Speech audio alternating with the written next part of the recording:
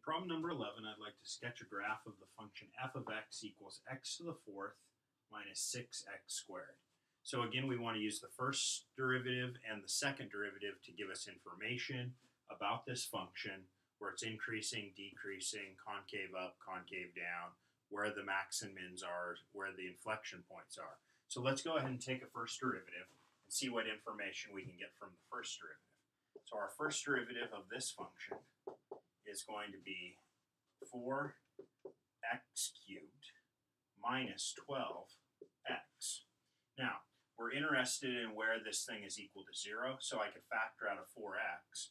So f prime of x is equal to 4x times x squared minus 3. In other words, this is equal to 4x times x minus square root 3 times x plus square root 3. So my first order critical points would be at x is equal to negative root 3, 0, and root 3. Okay, so let's go over here. Let's make a number line. Let's label this f prime. And we want to put on our critical values onto this number line. Our critical points being minus root 3, 0, and positive root 3. And now let's test some points in here and see if we get positives or negatives.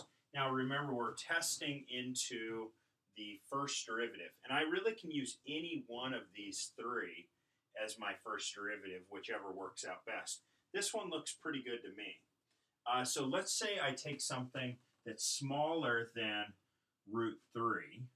How about negative 2, for example? So I plug in negative 2, and I get negative 2 times 4. That's certainly negative. And negative 2 squared is 4 minus 3. That's certainly positive. So positive times negative is negative. Okay, let's plug in something in between negative root 3 and 0. How about negative 1? If I plug in negative 1, I get a negative here, and I get negative 1 squared is 1 minus 3. That's a negative here. So a negative times a negative is a positive. So now, remember that I always kind of just plug it in my head to figure out if it's positive or negative. If that doesn't work well for you, don't do it. Actually plug in values and write it out and figure out if it's positive or negative by hand. If it's helpful to just do it in your head, do it in your head. But if you make a mistake up here, it kind of messes up the whole graph. So make sure you're doing it right before you write down something that's not quite right. Okay, let's take something in this interval. How about 1? If I plug in 1, I get a positive here and a negative here. So that's negative. And if I take something like 2, I get a positive here and a positive here, so that's positive. So I know that this thing is decreasing until it gets to minus root 3, then it's increasing till it gets to 0, then it's decreasing till it gets to root 3, then it's increasing onto infinity. Okay, so now that I've got the first derivative, now I'm ready to take a second derivative. I've got all the information I need here, so I can go ahead and erase and look at the second derivative. So the second derivative of this function would be 12x squared minus 12.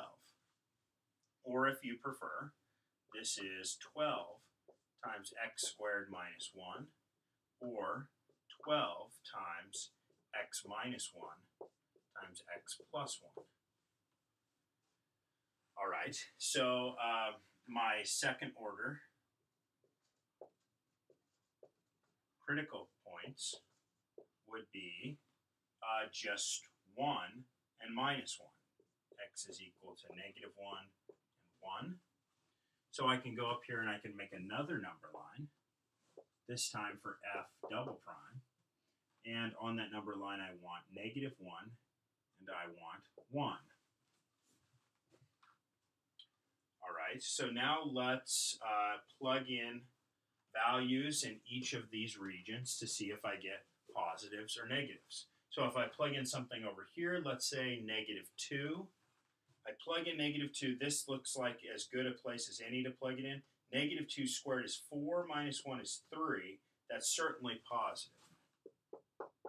Let's plug in, let's say, 0. If I plug in 0 minus 1 times 12, that's certainly negative. And if I plug in something like 2, 2 squared is 4, minus 1 is 3, times 12 is positive. Okay, so positives mean that I'm concave up. Negatives mean I'm concave down. Positives mean I'm concave up. Now I think I'm about ready to graph this thing.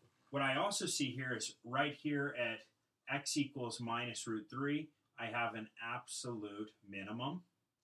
At 0, I'm sorry, not an absolute minimum, a local minimum. At 0, I have a local maximum. And at root 3, I have a local minimum. Okay, so let's start graphing this thing. Here's minus root 3.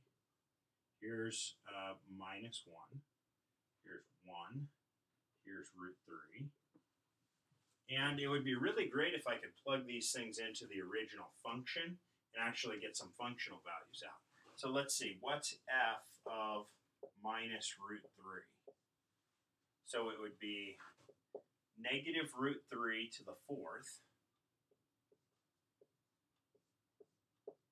minus 6 times negative root 3 squared. Can I do that? Well, minus root 3 to the 4th is 3 squared, which is 9. And this would be minus 6 times 3. So this is minus 18. So this is negative 9. So let's say that down here is minus 9. So I'd get a point right here. Now, I don't think that it would be any different if I looked at f of root 3, because everything is to the 4th and squared. So this is also negative 9. So I get a negative 9 right here. Okay. If I plug in 0, 0 is easy enough, because if I plug in f of 0, I get 0. So those are some good points to start with. And now let's draw in the rest. So if I'm moving from left to right, I'm moving along. I see that I'm going down, but I'm concave up. So I'm going down this way to get to this point, but I'm concave up. Then I keep on going. I'm still concave up, but now I start going up until I get to negative 1. So I start going up, and I'm concave up, but somewhere in here I have a point of inflection which changes my concavity. So now I'm still going up until I get to 0, but now I'm concave down. And once I get to 0, now between 0 and 1, I'm going down and I'm concave down until I get to some point here. From 1 to root 3, I'm still going down, but I'm concave up. So the concavity changes. And finally, from root 3 to infinity, now I'm still concave up, but I'm going up. So my graph looks something like this.